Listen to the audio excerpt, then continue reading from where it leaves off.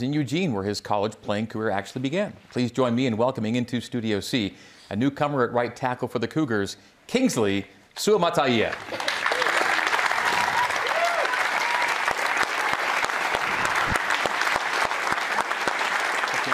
How are you? Good to see you. Good to see you. Kingsley, welcome in. Thank you, thank you. It's great to see you and meet you and have you as a BYU Cougar. Yes. The chair will hold, don't worry about it. Yeah. Thank you, sir. We've tested it with the biggest lineman BYU has to offer. So. My biggest worry in life is that I fall in this chair. Maybe it'll be good. Let's begin by telling this crowd and our audience watching and listening about your background, where you grew up. I'm originally from here, here in Utah.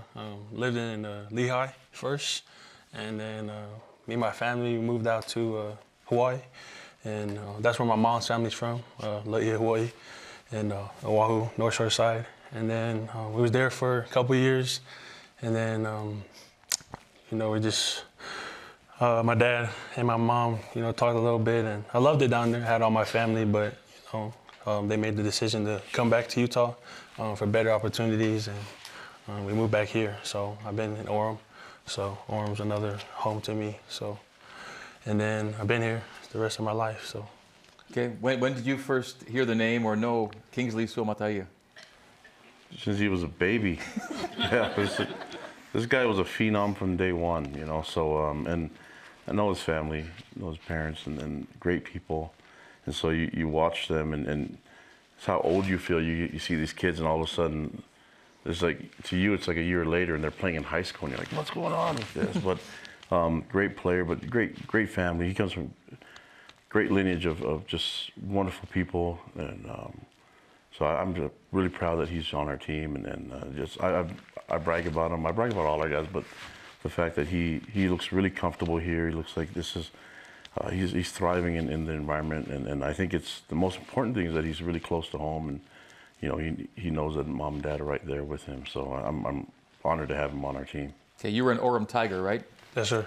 When it came time for college recruiting, what was that experience like for you? It was unbelievable.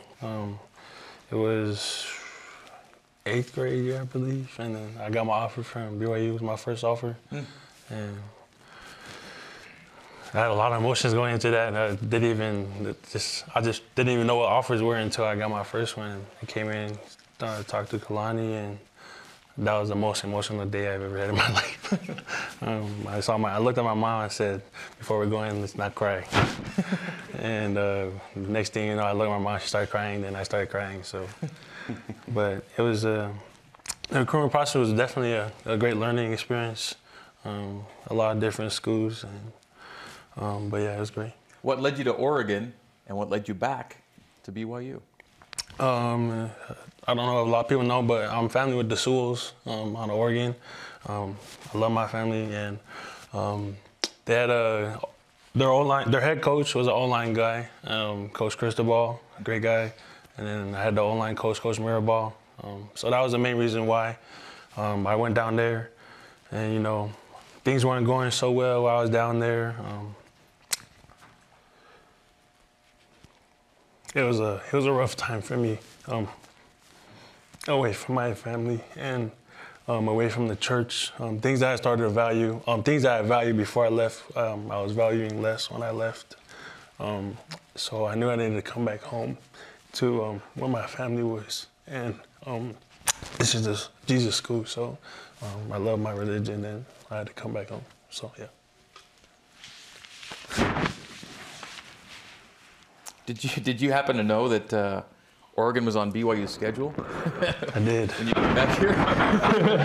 Yes, I did. What's this week like for you already? A lot of emotions. I got a lot of good friends, cousins on the team, but just gotta keep my cool, and it's gonna be great. It's gonna be a good game. A lot of great athletes on both sides of the ball, but I got my brothers over here, and they have my back. I got theirs, so it'll be a good game. Kalani, why is Kingsley great for BYU? And then Kingsley, why is BYU good for you? That's our question. I'm just proud of him, and emotional guy, you know. But he's man, he loves so strong, and we need him on in our program. And so our offense needs him and his presence, and just he's got great leadership, and I think but he has this great sense of humility and appreciation. So I know he's excited about the game, but I think it's a little different than what people think. You know, he loves to compete and is excited to do that, but he has tons of gratitude and appreciation for everyone that has, you know, put him in this position, especially for his mom and dad and his family. And that I think that's what this is all about. He tried it out and went somewhere else, and I'm glad that he came back home, you know, and we welcomed him with open arms. I was really excited about it, right? And so just hope that, you know, when we get to recruiting from now on, I just have people, I want to get it right the first time.